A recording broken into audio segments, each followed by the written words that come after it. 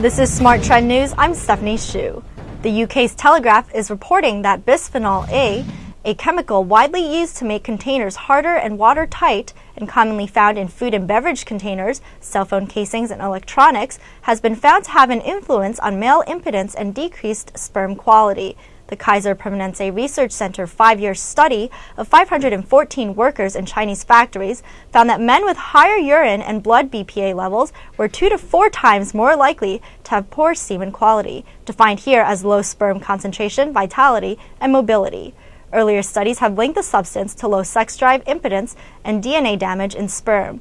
The new study does not just indicate that higher levels of BPA in a person's system inversely affect sperm quality, but also that even lower than average levels of the substance can have adverse effects.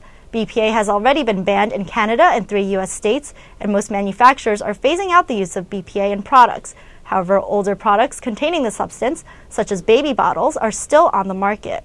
The FDA supports the removal of the chemical from products and has stated concerns regarding the impact it has on babies and young children. For more news updates, subscribe to our YouTube channel and visit our website. This is Smart Trend News. I'm Stephanie Hsu.